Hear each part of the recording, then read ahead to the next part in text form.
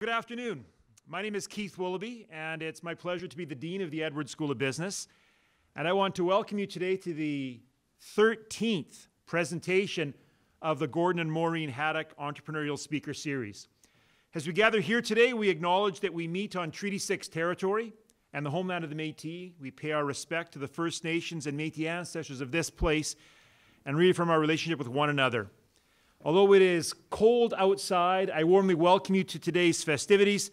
I am pleased to see so many in attendance today: faculty, staff, students at the Edwards School of Business, our university guests, our dignitaries, our friends, our families, our guest speaker and family, as well as individuals who are here representing with the Get a Bigger Wagon competition. I do want to introduce Gordon and Maureen Haddock. Gordon and Maureen are great friends of the Edwards School of Business. Both are alumni of the University of Saskatchewan. Gordon graduated with a Bachelor of Commerce degree. Maureen is a graduate of the College of Education. I've used this quote many times with the Haddocks, and I feel inspired to use it again. It's been said that they who give money give much. They who give time give more, but they who give of themselves give all. And truly the Haddocks have given of themselves in profound ways to the entrepreneurial community in Saskatoon, to the University of Saskatchewan, and to the Edwards School of Business. The Haddocks are true entrepreneurs. They developed the Gordon and Maureen Haddock Entrepreneurial Speaker Series beginning in 2007.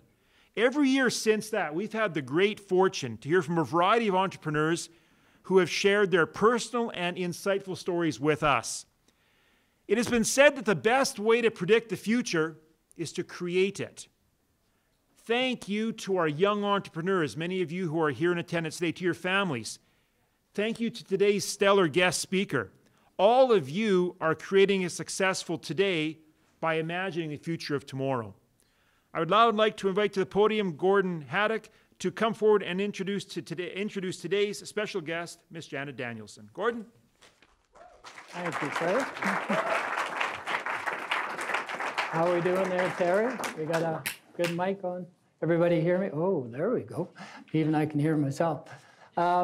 Thanks, everyone, for taking the time to come to our 13th annual speaker series. And I'd like to thank a few people who traveled a long way to get here, especially on this cold day. First, the Blakeleys, which I see back there. They come from Council, which is in the south west corner. And if you go about another 50 miles, you'd be singing the Star-Spangled Banner, I'm sure.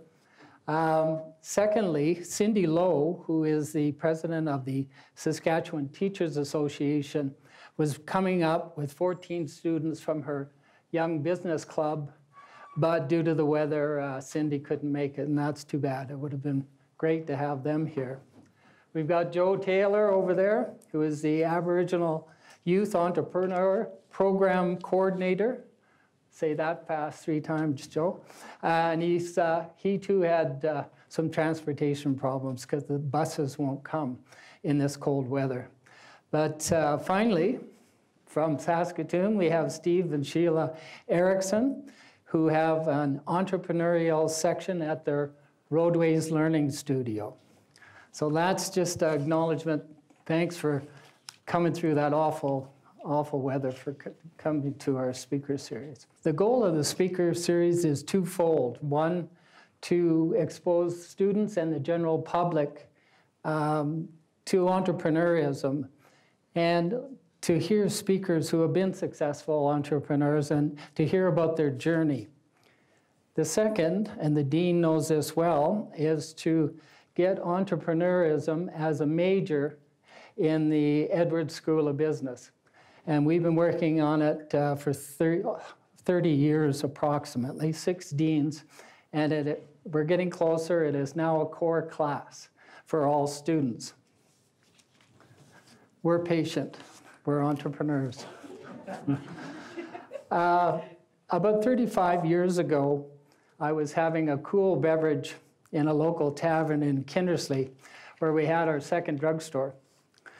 And one thing led to another, and you know how it goes.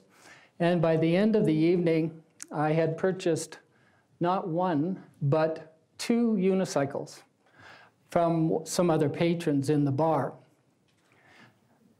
I then attempted over the next 6 months to learn how to ride them. And for those of you unfamiliar with unicycles, they are the most ridiculous, impossible thing to learn, which if you use your imagination, involves a lot of pain. And after months of trying, I had zero, and I mean 0 skills. I couldn't even ride 3 feet. I thought this was the hardest thing I'd ever tried until I had my first free Pilates lesson. Like the unicycles, Pilates looks easy when those who have the skills showed their talents. But just let me say that my unicycle experience fell to 2nd place. What an eye-opening workout. Our guest speaker, a proud Edwards grad, had not only the dedication to learn Pilates and gain her Pilates certification, but levered that knowledge into a thriving business. She literally took it from her basement to an amazing 9,000 square foot facility where she has expanded her core Pilates business into an integrated, individualized approach to health and wellness. Her business model includes everything from Pilates, nutrition, chiropractic care to massage, and much, much more. It doesn't take a lot of imagination to see the potential of this new model of health and fitness. And I look forward to hearing where Lead Pilates is going and what the future holds for her company.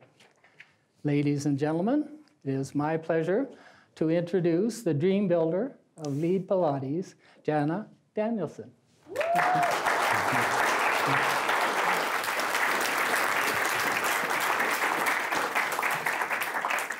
Thank you. Thank you. Well, thank you everybody for coming. My sister's in the front row here with my parents and my husband, and we always used to joke and kind of make fun of my mom about how she would cry at the drop of a hat. But I am slowly becoming my mother. And a couple more minutes up here, Gordon, you would have had me.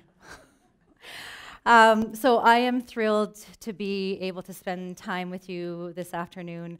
Honored and humbled are words that I have been using a lot over the past week as I've been telling people about my opportunity here with you this afternoon. I was probably at the first or second event here, and it was amazing. And sometimes I do these things where if I'm at an event, I'll plant a seed in my head and I'll say, you know, one day I'm going to be doing that.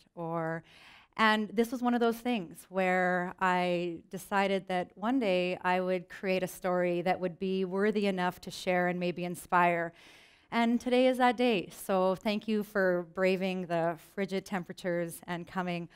It's really cool to be here, you guys, because you're going to find out a little bit more about me and how I actually spent 10 years of my work career here on campus. But over the next half an hour, I want to tell you kind of what my story is and where it all began.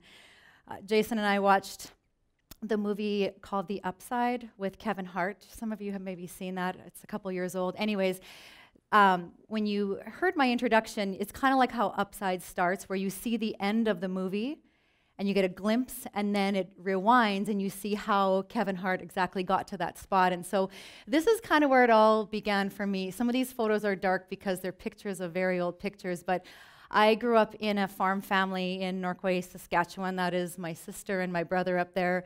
I am a Christmas Eve baby, so my mom would always make cakes based on the theme of the season. So they were my birthday cakes. And this picture in the middle here is, of course, those of you that have grown up in small towns know that if you don't participate in anything and everything, you don't have enough people to play volleyball or basketball, and right. And so we are Ukrainian heritage, so we Ukrainian danced, and that picture in the middle, I'm going to get you to pay attention to it because it's going to have some significance later on in my presentation. So I love this quote that I found from Desmond Tutu: "You don't choose your family; they are God's gift to you as you are to them." And I think growing up in an entrepreneurial family, when that's really all you know, you take things for granted until you are no longer in those four walls under that roof with those people. And so this is a picture of our family. We actually went to Hawaii in 1989. Look at that hair. Crazy backcombed, hair-sprayed hair.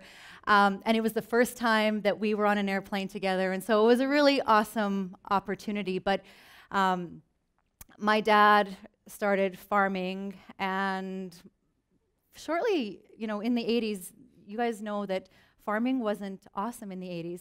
Interest rates were through the roof. And so what my family did is they became very good at diversifying and looking for other opportunities. So my childhood, or our childhood, was spent in the early 80s, spending time actually in a little town called Burlington, Colorado, because my dad and uncle found some farmland to purchase in Colorado. And so we would get our report cards in elementary school, and we would get packed up. And at that time, I believe it was Ronald Reagan that was the president. So as a Canadian farming in the US, you had to actually take your farm equipment down there and be responsible for, taking off the crop. And so there was this big caravan of semis and combines loaded, and away we went, and we would have our little stops every single year. And one of the reasons why I'm probably a big Denver Broncos fan, but when you grow up and you don't realize that there were decisions made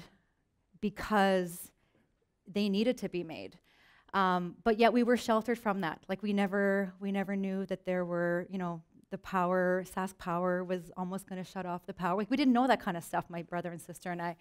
And so you start hearing, we would hear like my family talk, and you would get these little stories, and you would try and think back, like, how did I not know that?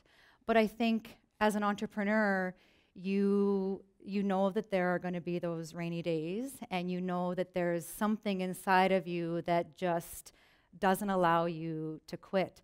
And so there was the farm in the States, and then there were 3 independent chemical and fertilizer dealerships. And so that was our upbringing. We were, you pitched in. I remember there was a family in our town whose young daughter got diagnosed with a brain tumor. And within about 48 hours, there were like 20 ladies at our house, and my mom was planning a pierogi supper, like a fundraiser for this family, because they had to take their daughter to to Toronto to the sick children's hospital. And so that's what I saw. I also had moments where my dad decided it would be a really good idea for my brother and sister and I to do some hard work. And we had probably about 100 spruce trees that surrounded our house. And keep in mind, there was spray. My dad had products at his business that could have easily killed the weeds around each spruce tree. But that one summer, the 3 of us had to go out, and we pulled weeds around every single spruce tree. And about 5 trees in, it dawned on me that, Dad has something much easier to get rid of all of these weeds. But you know what? The 3 of us went out there, and we would complain about my brother taking breaks, and he'd go into for bathroom breaks and come out like 2 hours later. But those were the things that now, when I think back, there were lessons in there, okay? My dad took actually our 3 boys just outside of Kamsack, where they have a cabin at Madge Lake, and they did some fencing. And every year when we drive back to the lake, even though it's like 5 or 6 years later, the boys are so proud. They'll obviously remember that fence we did with Grandpa, and we grumbled a little bit, but so that was basically my upbringing. This is, you guys look at my mom. Those of you that remember, do you remember Another World and Felicia Gallant? Yeah, and she would have, I loved when my mom wore her hair like that with her raccoon coat, but here's something really cool that happened to me in 1982. So my dad came home from a rec board meeting, and he said, Jana, would you want to, and I was like 9 at this point, do you think you'd want to run for Carnival Queen? And so Carnival, those of you, again, that are small town people know that you have a Winterfest, and there's like a hockey tournament, and like the skating carnival, and there's a dance and things like that. And no one had ever been in elementary school and ran for Carnival Queen.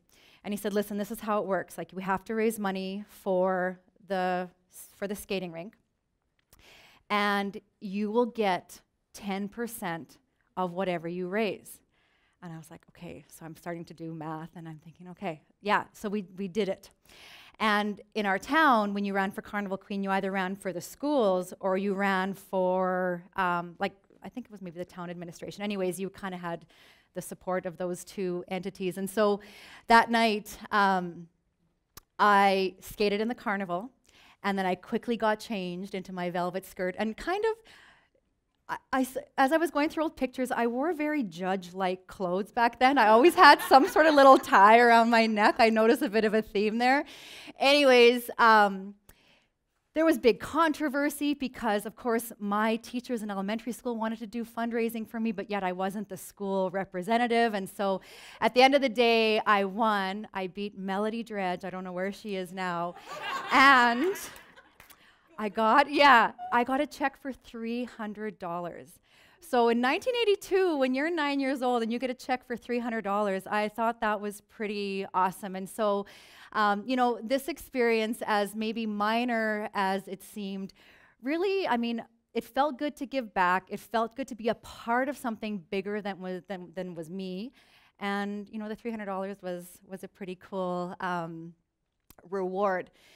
Now, okay, now lots of things just happened between 1982 and 1985, or 1995 actually. So I, probably towards the end of grade 11, I started thinking, okay, what am I gonna be doing? I wanna move away. And so I thought, okay, my family's in the ag business. I should probably do something that's ag related. And so I went to our town library and I was looking for a book on wheat midge. It must have been a spring where there was lots of wheat midge. So the librarian, Mrs. Anaka, she said, we have nothing like that. I'll have to order it from Yorkton. So she ordered me a book on wheat midge. And I went and I got it, and I really wanted to impress my dad. So I left my binders out, and I left this wheat midge book on top. And he came home, and I could hear, he said, whose book is this? And I was like, well, that's my book. I'm going to be an ag rep for one of the big companies. That's what I'm going to do with my life. And he said to me, Jana, you hate digging potatoes and getting dirt under your nails. How are you possibly ever going to succeed at being an ag rep? And he said, listen, this is the family business. The family business is always going to be here if you want to be a part of it.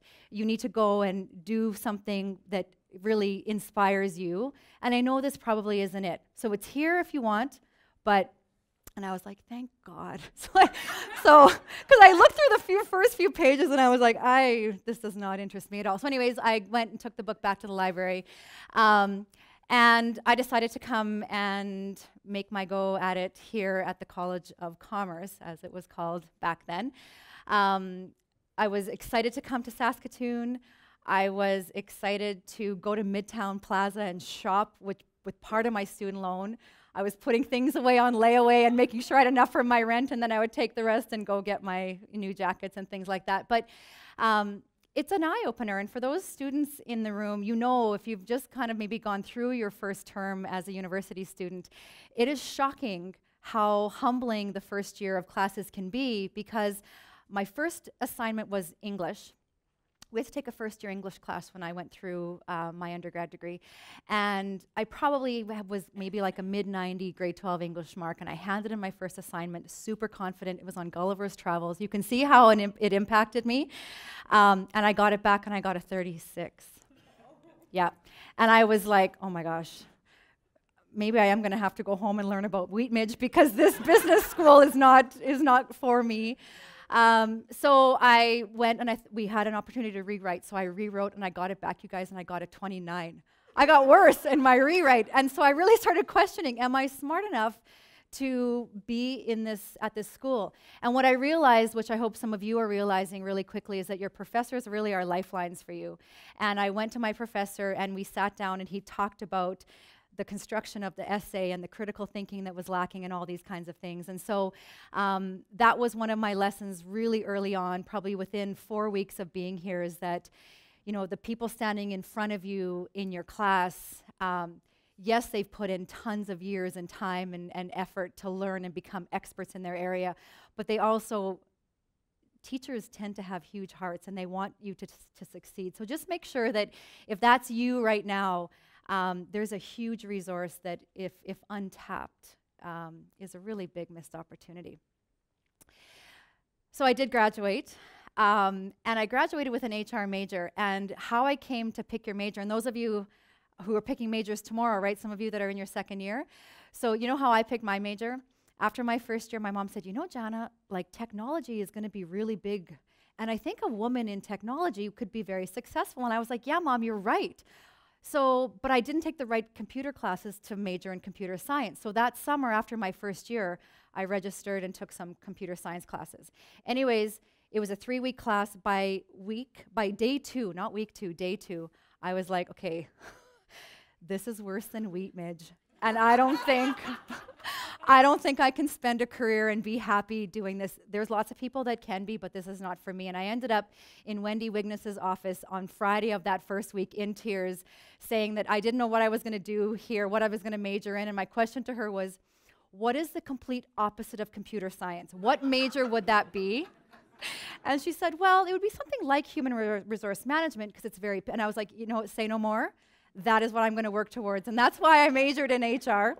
And sometimes, you know what, it's what you don't want that leads you in the direction of maybe what you should be considering. So that was the night of the Commerce graduation in 1995. And it was an awesome way to celebrate. Now, remember that Ukrainian dancing picture that I had you just kind of make note of? So in that Ukrainian dancing picture was my future husband, and I did not know that. Because back in the day, small town, you never dated a boy from your own town, right? You had to go and date imports. You didn't want to. So there is, and Jason's here today. So there is Jason and I in our grad 1991 photo. We ended up getting married. That's the picture of us. We both did master's degrees after our initial undergrad degrees. So as soon as we finished our undergrad, we got married. Jason was accepted to do his master's degree. I went and worked to support him. He had some scholarship money too. And then when I came back to work at the U of S, that's when I went ahead and did my MBA. So that's kind of how this all started. My path or my career, here are some of the great places that I have been able to learn from and really who have molded me to what I am doing today. So back in 1995, there weren't a lot of human resource jobs. And I ended up working in retail. There was a store in Midtown Plaza called Winterco. It was Winterco in the winter and Summerco in the summer, right? Yep. Oh, so I'm seeing some nods, yeah. You might even have your Draymar jackets, right? Yes, yes, yes, yes. Maybe I sold it to you, I don't know. But I mean, one of the things that is really important is whether it's Winterco, whether it is your, you know, after school job or your dream career, it has to be done with determination, hard work, and passion, because that's how you get noticed. And when I was working at Winterco, hanging up jackets after people, and it wasn't, I kept thinking, this is not what I went to school for. But there was always that thought in the back of my mind that the skills that I was learning and the people that I was meeting, I may have met my next employer walking through the door, helping him or her with a jacket. And that's always the mindset that I try to come to something with, is that even like today, maybe you begrudgingly came in this wretchedly cold weather, but there might be a connection with someone here that might change the direction of your life. You just never ever know when that happens. I worked for Russell Marcoux at Yankee Transfer. That was my first, what I'm going to say, real HR job. I was a driver services rep. So really, I was like the lifeline for those drivers all over North America. And what I realized really quickly was they needed that connection back home more than the Department of Transportation records and things like that that I had to make sure were always on par with the legislation. Again, it comes down to the people and your ability to want to help and make a difference in their lives. I got an opportunity to come back to campus, and as soon as I had that opportunity, I jumped at it. And so I was here for 10 years, you guys. It was an awesome 10 years.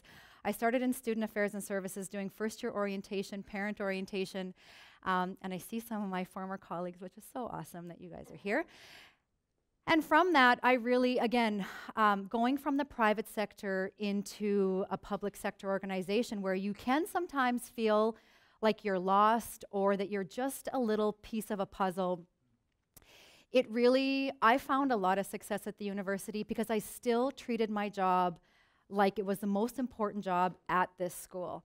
And that, again, every time I picked up the phone and it was a parent that was worried about his or her child, or, you know, because we were in room 60 and we had Aboriginal student services and students for service or disability services and international student services, it gave me such a really unique perspective on what was going on in the lives of students. And so I had the opportunity while I was working to come back and do my MBA, and I jumped at it. So my very first boss, Dr. Vera Pezer, was amazing to be able to allow me to have time off to do that. I got a chance to be a sessional lecturer in the College of Engineering, and actually, you know how they say things come full circle. So Trista's here today. Trista is like literally the right hand of my body at LEAD, and she was actually one of my students she is an engineer, and she was one of my students when I was sessional lecturing. And those engineers back then used to call the class Speak and Spell. And I knew that they called it Speak and Spell, but every single time I walked out into that classroom, I walked in like it was the most important thing they were ever going to do, because as an engineer, you could do all your amazing calculations to how to keep that bridge up or how to pitch a new building, but if you couldn't clearly communicate to your clients, to the key stakeholders, why you maybe needed money, or it doesn't really matter at the end of the day. And so all those experiences just kept layering and layering and layering, and the entrepreneurial bug was starting to kind of, rear its ugly head a little bit at me. But we were in the middle of having our kids, and I loved every day that I was here. And so we moved from student services over to the College of Law, where I did the finance and administration there, and got a chance to be in a college and see the dynamics of the faculty and the staff, and then the larger university. And so I have such fond memories of this place that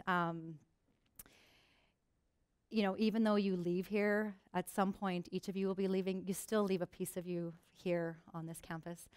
While I was in my mat leaves, okay, and so Tyler is our son, our oldest son, and he's actually here today. He's a first-year Edwards student, so it's good to have him here. He was born in January 2001, and if those of you that were having babies around that time know that maternity leave switched from 6 months to 1 year. So if you had a baby on December 31st of 2000, you had 6 months off, but if you had your baby the next day, you had a year off. And I remember that New Year's, I was like, Jason, I want nothing with spice or nothing with salt. I just want to drink some water and have some crackers. And anyways, but when I realized what a year was, I was like, holy Hannah, this is a long time to not be amongst your people and, those people, the work family that means so much to you. And so while I was in the middle of raising kids, there were two awesome companies called Discovery Toys and Usborne Books. And it was like a multi-level company type thing, right? But within months, I was the top seller in Canada in both of these, and I thought, this is kind of cool because I get to go out and meet other moms. Jason was my packer, so he would pack all the books and the toys into these Rubbermaid totes, and he would load my vehicle and unload my vehicle, and that was to this day, I still meet people that I've been involved with in those companies. And you know what, you guys, the counselor that now works with me at LEAD, Jen and I met through Discovery Toys, and it was amazing. 20 years later, when I had an opening to join my team, it was a no-brainer because her and I had worked together earlier on. As I was finishing my last mat leave, I remember I said that entrepreneurial bug was starting to tap me on the shoulder a little bit more and more intently. I was recruited over to Koenig & Associates as part of a succession plan, and I was super excited because when you are a part of a succession plan, it means that one day you're going to be able to own part of that company. And I know a lot of you probably here know Peggy. That plan didn't end up happening, and she still is running a successful HR consulting business today. But what that job taught me was that I could take the jump and try it on my own. And that's what I did. And so in 2008, I started Lead Management Consulting, the fall of 2008. And that was exactly the same fall that I started teaching Pilates out of my house. So if you ever watch Shark Tank, sometimes they always talk about what problem are you solving? And when I started teaching Pilates, I was solving a problem that I lived with for probably about 10 years. And in my early 20s, I looked really healthy, but I had so many undiagnosed digestive issues. I went through doctors and specialists and so many tests, and it was just never I could never figure out what it was. I remember actually being in room 60, getting ready to go to a meeting, and my stomach hurting so badly that I leaned over my desk and grabbed and pulled my desk into my body because I just was in such pain. And so I found Pilates, and it absolutely changed my life. I wanted to learn more about my body. I wanted to know why, when I went into my first mat class, why all these amazing people who were probably 20 or 30 years older than me could move their bodies in ways and actually breathe in ways that I could not. And I became addicted to feeling good. I didn't have to, within about 6 months, I was off all my medication. And I still didn't understand why, but I didn't care. I wasn't telling anybody because I thought I'd have to knock on wood, because what if I told somebody that I thought it was Pilates and then my pain came back? So coming to Pilates was very organic for me, and it was because of what it did in my body that I wanted to share with everybody. So these, I mean, they're much, much bigger now. They're 15, or 14, 16, and 19. But, you know, when you have kids, I think gone are the days where women have to think, okay, can I have both, or do I have to choose one or the other? And you don't have to. You can be a mom, and you can be a success in your corporate job. You can be a success in your volunteer life. You can be a success as a small business owner. It takes some time, and you need to have important people around you, because like I told my boys when they were young, is that, you know, like a teeter-totter, you need to have 2 friends on that teeter-totter that weigh a little bit different, because it's fun when you can go up and down, right?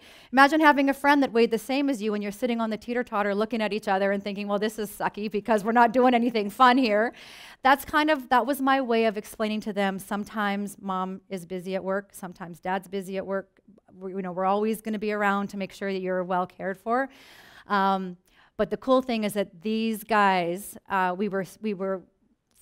Jason farmed probably till maybe 4 or 5 years ago we sold the land. But what was super cool about a conversation that we had at the dinner table one night, Jason was in Norquay harvesting. And so Tommy's our youngest one, and then Will's our middle, and then of course there's Ty, and we were sitting around the table eating, and Will said to Tommy, what are you going to be when you grow up? And Tommy says, I'm going to be an NHL goalie and an NFL running back. Right. And right, you're never supposed to squash their dreams. And I'm like, that is awesome. That's awesome, buddy. And Tyler says to him, because Ty's like the accountant of the family, right? He kind of keeps the rules. He says, Tommy, you can't be an NHL goalie and an NFL running back because the seasons overlap. You have to pick one or the other. And that little guy was probably like 7 years old. He looked Tyler right in the eyes and he said, I don't have to pick. Mom didn't pick. Dad didn't pick. You can be lots of things. And it was like one of those moments where I kind of did this major flashback back to when I was growing up. And again, the environment that you live in and that you kind of soak up every single day, that's just the way it is. I was seeing it in them, and that was super cool, because they do think that I can pick in whatever I want. And I don't have to pick that thing and be that thing for the rest of my life. And I hope you, again, those of you who are students here understand that your days here, even though there's high levels of stress through midterms and all those kinds of things, juggling all the different parts of your life, if you can just pause every once in a while and really just take a bit of a step back and look and see, you know, what is this class trying to teach me, or what is this prof trying to teach me, or this group assignment that I have with the one person that is doing no work, because I know we've all been through it, right? Where you have that one person in your group that's just like, yeah, those are all really important lessons. This is what it's led to. So I started teaching out of my home in 2008, and it was just for my friends and family. Jason got like 6 or 7 of his buddies, including Julian Demke that's here today. And they started coming to our basement to do Pilates twice a week, 4 classes. That's what I taught. I was doing my HR consulting upstairs in the basement. We would turn it into our studio at night. Within about 14 months, 4 classes became 16 classes. That fall, we sold our grain and we invested in some Pilates equipment. And you know what, you guys, by the fall of 2010, it was really evident that it was not a home-based business anymore. Our neighbors would tease us that they were going to start charging parking on their on their cement pads because our street was busy every single night.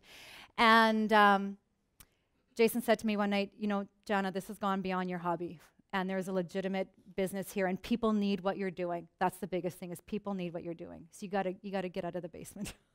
And we gotta find you a space. And we did. And between June 2008 and September 2008, we renovated our first space, 2,200 square feet on Taylor Street, and that became Lead Pilates. I also knew that if I was gonna succeed, I needed to be able to teach, to have instructors, right? My HR plan is based on who can teach, and I knew I couldn't teach forever. So I went and invested in myself, and I went and got trained as a master instructor. So I knew that at least Saskatoon is not a hotbed for Pilates instructors, and I needed to be able to train, and so that's what I did. And so here's this picture from the Star Phoenix, the business section. September of 2010, that's when we opened our doors, 4 instructors and me, and really having, well, no, I shouldn't say not having. I had an idea of what I was doing, kind of, but you kind of make it up. I've had some amazing experiences over the past, almost 12 years now. Do you like my anatomy leggings? Look at those muscles. I love, yeah, so I'm teaching anatomy again this weekend, so I got to pull those leggings out. These are pictures from our original studio. We got to do some really cool things. We've been doing a Pilates retreat to Mexico where we take clients with us. And you know what, you guys, the business built and built and built, and it's slowly, again, Jason had the conversation. He said, you know, Jana, it's time to start looking for a bigger space. And in that moment, I started thinking, what would it be? What else could Lead be? And I knew that clients that were coming to see me were gaining success because they were also being referred out to chiropractic or massage or physiotherapist. So my thought was, what if I could find people in this city that had the same perspective on health and wellness as I did, that realized that you didn't always need a diagnosis, or empowering someone to realize that their headaches or their back pain doesn't always need a prescription to become a different situation, where you could, with good information and education, take some of that control back and realize that it is very much about what we're putting into our body and how we're sitting. And you know, we're hearing things like, you know, sitting is a new smoking. We're hearing all those kinds of things, but we don't just wave the white flag, because the success of a business, success of you as a person, is only determined by, you know, your health and wellness, really, at the end of the day. So this was kind of where we all started. Fast forward 5 years, I found those people. I started finding people that wanted to join me. Amazing chiropractors, amazing administrative staff, massage therapists. And don't get me wrong, there have been bumps in the road. Some are pretty big. But that was our grand opening at our space in Sutherland. I've been able to teach to hundreds of people and share kind of my love for movement. I've had some amazing opportunities. We've been published in the International Journal of MS.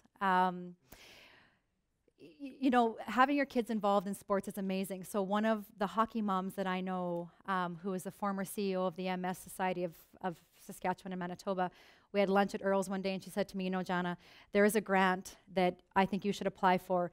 You got to get your proposal in really quick. But we did. So Jason and I sat down and we wrote a proposal around Pilates and MS, because there had been nothing done in that realm at all. And we got selected to move on to the second round of consideration. And within about 4 weeks, we got a call that we had funding, but we needed a research institution to partner with. Within about 24 hours after that, we had 6 researchers from the College of Kinesiology and a researcher from the College of Pharmacy and Nutrition on board, and away we went. So where's that photo? I want to show you this photo. So there is our study. I was able to actually present at the Pilates Method Alliance conference, which was, again, another dream of mine when I was there. I was like, I'm going to be on that research panel one day. And in the fall of 2017, I was presenting our research. It had been published. There was statistical significance. It was amazing. I wanted to share this picture with you on the right. So we had 30 participants, all with an MS diagnosis. All 30 did massage. That was our control. So they did 1 massage over 12 weeks each week. The experimental group did 2 Pilates classes with us each week. And you guys, besides the numbers, and I mean, there's researchers in this room, and numbers, you live and die by those numbers. Numbers were important, yes, but you know what was more important was that she's out in this photo here, but we had one of our participants, her goal, she said to me, Jana, I just want to walk down the aisle at my wedding without my walking aid. And you know what, you guys? She walked down the aisle at her wedding without her walking aid. And it was amazing. There were people that were able to drive. One of our participants one day in March, she said, I want to introduce you to someone. So we went to the parking lot. I thought there was one of her family members in a vehicle, and it was her candy apple red Mustang convertible that she had not driven for 9 months because she didn't have the confidence in her body that it would work for her, and she was driving again. So those are the kinds of things that I have had the amazing opportunity to be a part of, because I found something that I fell in love with, and I want everybody else to fall in love with it too. This is our clinic. So we have an amazing team. You guys, I got 47 people on my team right now, and I love them each to pieces. We have chiropractic, naturopathic medicine, massage, Reiki, reflexology. We have mental health services, pre and postnatal doula services, nutrition services. It is just a complete integration with the movement at the Pilates side that I feel like every single person that walks through our door leaves being a better version of themselves. And that feels pretty good to wake up every morning. And it really doesn't feel like work, even on those really, really tough days. I had a woman come up to me. I was changing clothes on a mannequin between Christmas and New Year's, and she came upstairs, and I thought she was just going up to her class. And she just like grabbed me and like squeezed me. And then I realized she was crying. And I said, Vicky, are you okay? And she said, Jana, this place has changed my life. I don't know where I would be had I not walked through your door a year ago. And it was it's again, pretty heartwarming to know that you're making that much of an impact in someone's life. Here's just a few pictures of our studio. Yeah, so there's my home away from home. Our little mantra, love the life you lead, because we really all should love it. Okay, we only got one. We're only on this merry-go-round one time. We've got to make it worth it. This is my gang. So we're missing about 13 people here. We do hire men. I had one lunch with one of the it was from the Sutherland Business Improvement District. And he said to me, I've been on your website. I'm just wondering if your business model is that you only hire women. And I said, no, I don't. We love to have men on the team, but we do have 47, and there's 3 guys. So there's powerful, powerful women that come to work on my team every single day. So what's next?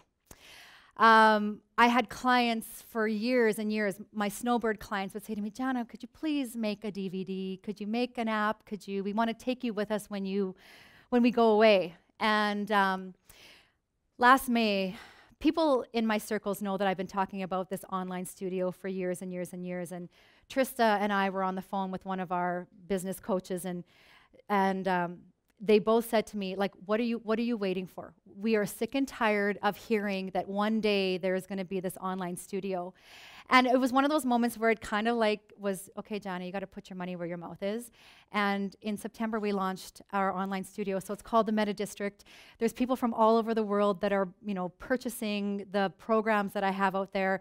We've been getting amazing feedback, testimonials, people that are getting movement back, their quality of life back. And that's what's cool, because the Saskatoon area has had the opportunity for many, many years, and now to have the reach go literally around the world is really cool. My podcast is launching next month. It's supposed to be this month, but it's going to be next month. And you know what? One of my other little wish list goals is I just got the mock-up yesterday, and so we're being featured. Pilates Style magazine is like a worldwide, it's kind of like the industry leader magazine, trade publication for Pilates, and the Metta District is being featured in next month's issue. So I am thrilled. In those days where you feel like you're just not moving forward, there are moments where there's this glimpse of, yeah, I am. And so I want to leave you with 4 really key points, and really finding your passion. And how do you find your passion? As a student, how do you find your passion? I know what wasn't my passion, wheat midge and computer science. I knew that. So you need to find your passion through experiences. It really comes down to that. So many of the opportunities you have through the university and the college, even just with different clubs, opportunities to study abroad, that's how you find your passion, by doing, by exploring, by being. Find your people, all right? These are the people that are going to pick you up and dust you off, because you're going to fall, and sometimes you get pretty scraped up. I didn't think that this was going to become a thing for me. It wasn't in my 10-year plan. But in the Christmas of 2008, when I'd just been teaching Pilates on the mat for 4 months, I started opening my birthday presents and my Christmas presents, and there was all these puzzle pieces, and I could tell there was a homemade puzzle. And so Jason rallied the troops. He got my parents and his parents, and everybody was pitched in some money, and I was putting together these puzzle pieces, and there was all this different Pilates equipment. And when you have someone that believes in you kind of more than you believe in yourself, it gives you a kick in the butt every once in a while, and that's really what he's been for me. He makes me see things in ways that I don't, or in ways that, like when I saw at the beginning when I walked in and I saw all the former people that have been up here, there was that little moment of, okay, I'm not in this arena yet. My picture shouldn't be up there with the likes of those amazing entrepreneurs, but it is, and I need to get comfortable with that. So find your people. Your people are always going to be there for you. And like I said, you'll fail. There will be moments, and don't get me wrong, there have been moments. So Jason and I actually had 4 partners that were going to be on board with us as we made the transition. And if you guys know business theory, right, you know that when you make a jump 4 times an original business, it's almost like you're starting from scratch, right? So you're no longer that mature business. You're kind of starting from scratch. We grew 4 times in square footage. We also took on 4 times the debt. And when you have partners, it kind of spreads that debt out. But over kind of a 6-month period, those partners stepped away. And Jason and I were left with this really big bag of debt. And we are working our way through it. But there are those moments. Like I remember the night we looked at each other and I was like, we're too far down this process to back out. And he's like, Jan, we got this. We got this, okay? At the end of the day, if we fall flat, we're still very well educated. We can go out there and we can get jobs. We'll be okay. And we'll learn. And we did. You know, there were days where I would drive up to make a bank deposit and my stomach would be turning and thinking, do I have to transfer money to be able to make payroll? Like all that stuff is a reality of an entrepreneur, okay? And it just, you don't see that on an Instagram feed, okay? There's a meme, you guys might have seen this meme, a day in the life of an entrepreneur. This is the best thing ever. Oh my God, I'm going bankrupt. Oh my God, you know, like it's all this up and down. And it does sometimes happen in a day, not a week, but in a day. You go through this myriad of emotion.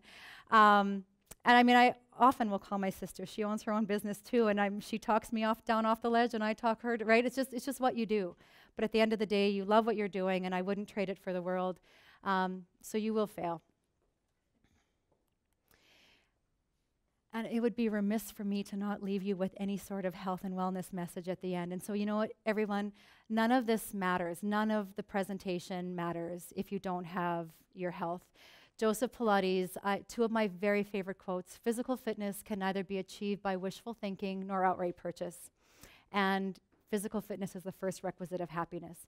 So even simply learning how to breathe properly, walking into an exam when you're like, I'm not sure how prepared I am, but your nervous system is so wound up, you know, being able to just know that you have that little tool in your toolbox, or when you're going for an interview or having that crucial conversation, or looking at a mark and seeing a 29 after you've handed in the rewrite from your 36.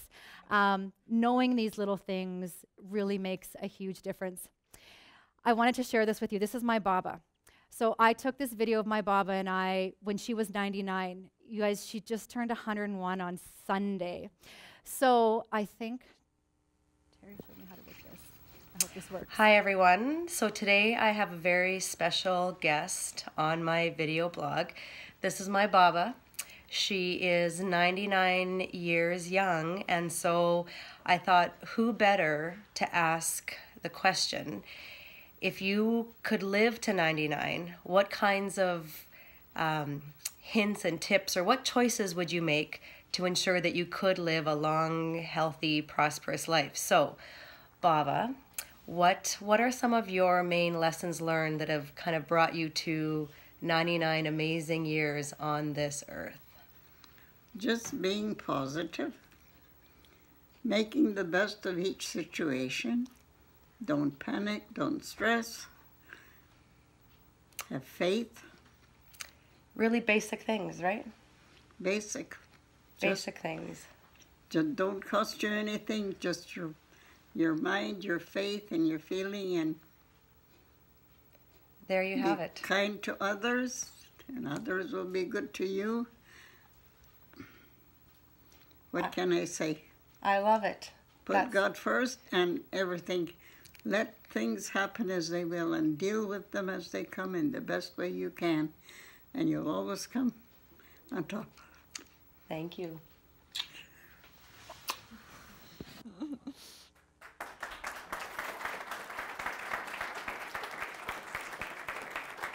Thanks, you guys. So I wanted to share that because it's not very often, and I should have done another video now that she's a year and a half wiser than she was back then, right, in 2018. So this is my crew. This is my why. This is why I want to do better every day. That's my story. I hope there's something little that you can take with you about my journey. Everybody has a story, so it's just know that, and know that it's time to create yours.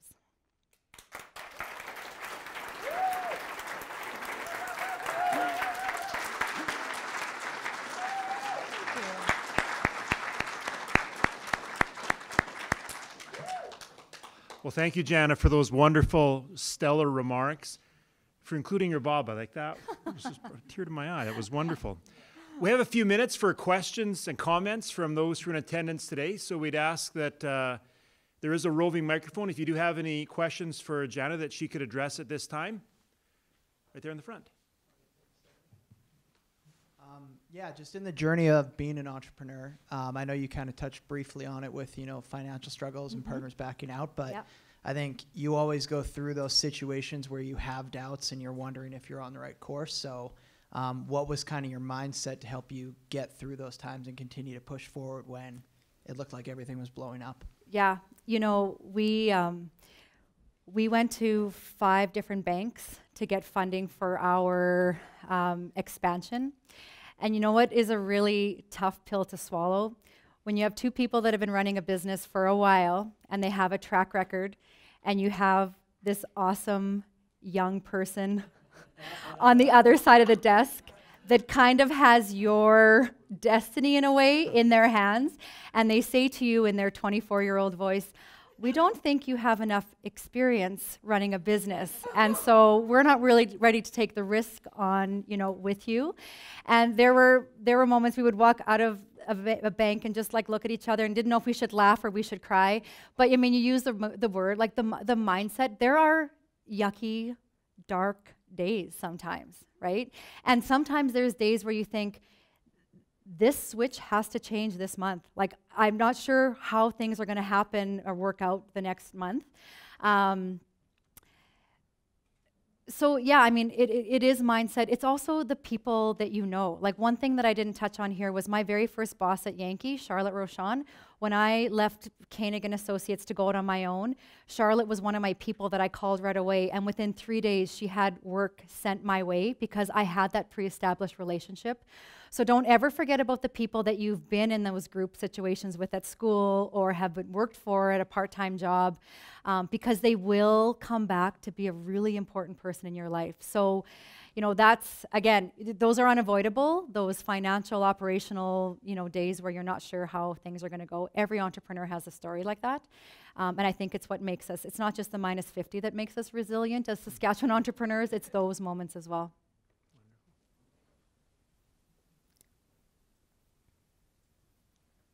Over there. What would you say is your biggest aha moment as an entrepreneur? Oh my gosh. Now I know what the celebrities feel like when they get those those questions and they're like, I don't even know how to answer that. My biggest aha moment, I honestly think it just goes back to believing in what you're doing. Running a business means you're solving a problem for someone, or you're building a better mousetrap of whatever is already existing. And, those aha moments where you feel like when I walked in today, and I was like, should my picture really be up there with everybody else? Do I have what it takes to share? Am I smart enough? Did I have enough business experience to share? Those aha moments, it's, to name one, I think it's kind of remiss because they happen so often now. For me, I gain my confidence when I have clarity. And one of my business coaches told me that one time. When you have clarity about where you're going, you have confidence.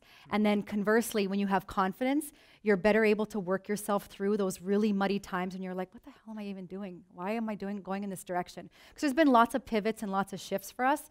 I tried to do like a Warman satellite studio that lasted about 6 months. We did cycling at LEAD because we thought we wanted to be a little bit more mainstream.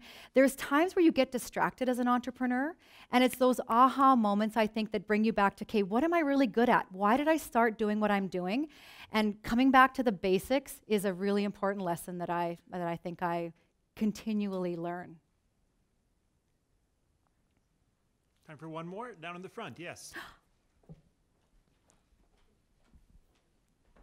Who is your mentor? What are you learning right now? What am I learning? Who is my mentor? You know, I have started, so I did some business programming. My sister and I used to go to Toronto kind of every month for a business coaching program, which I loved, going and being in front of other people that own businesses. But you know what? Right now I'm starting to do more online business mentorship, and I'm part of a really cool mastermind on every second Thursday. I meet with people all over the world that run businesses, and we get together for an hour and a half and we share information. We learn a lot from each other. So I think that's what I'm finding is really cool now, is that I'm getting to connect with business people all over the world that I never would have had a chance to. The book I'm reading right now that I'm really loving is a book called Thrive by Arianna Huffington. And it's a very, very good book. So I like to read about business, and I like to read about successful business people, because you know what? Their successes also talk a little bit about where they had some struggle. Yeah, that's what I'm doing right now. Thanks for your question. Well, I think in terms of reading about successful business people, we could just read about you because you've done tremendous in your capacity. We'll wrap it up here. I know we have a presentation from Gord, but two things I'll say quickly. I applaud you for being an HR major. I got 27% on my first HR midterm when I was an undergrad, so kudos to you. And what would you say if Melody Dredge were here tonight? What would you say to her? I would thank you. I would thank her for being a very good competitor. And I would say, look at me now, Melody Dredge.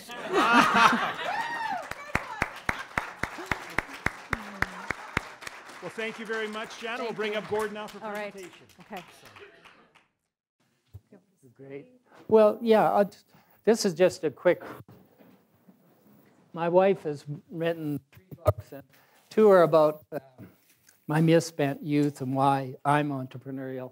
And this is an original painting from the book. And once you read the story, and if you link it back to my introduction and pain, it'll make sense to you. And we'll get better shots next time. But I'm holding my buns, and you'll have to read. It kind of grabs your attention, doesn't it? Thank you so much. Thank you, Maureen. Thank you so much, you guys. Thank you. And